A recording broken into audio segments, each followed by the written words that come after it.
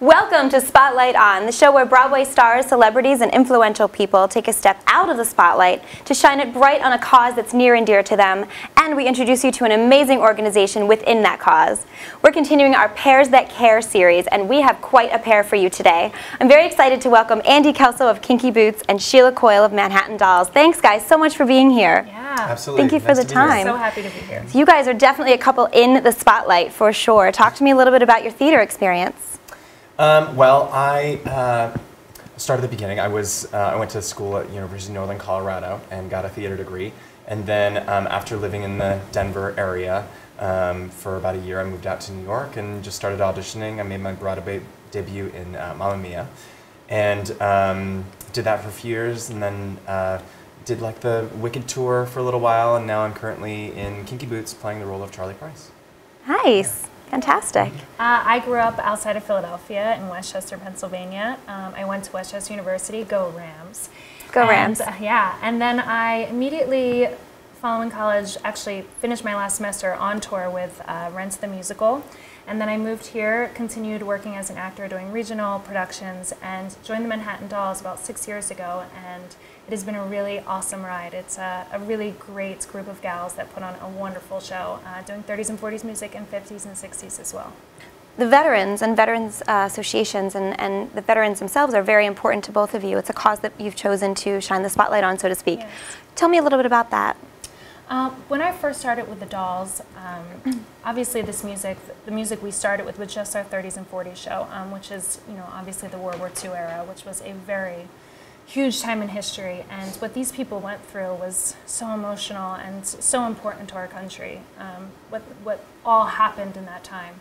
And so when we first started, we would see the way that it affected those people, especially in the shows and the bigger concerts and stuff we would do. So we wanted to really bring that music to them. Finally, this year, I guess now it's been a year, Valerie Lynn Williams was able to really head up this Day with the Dolls to really, really bring that to light, to be able to have it so that we can afford to get there. For these people that can't afford, these retirement communities and veterans hospitals, they just don't always have the budget, so it's important that we can still make sure that those people can be touched as well. We are putting the spotlight on Day with the Dolls today, and I have program director Valerie Lynn Williams with me. So tell us a little bit about Day with the Dolls.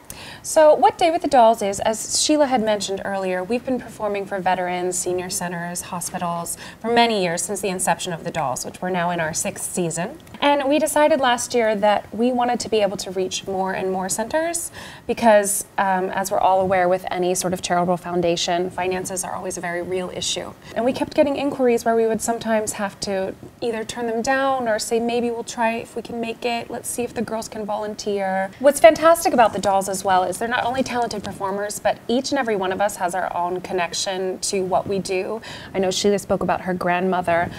Also, my grandparents were both World War II veterans. So we all have some sort of connection like that. So it really is truly meaningful to us beyond just singing.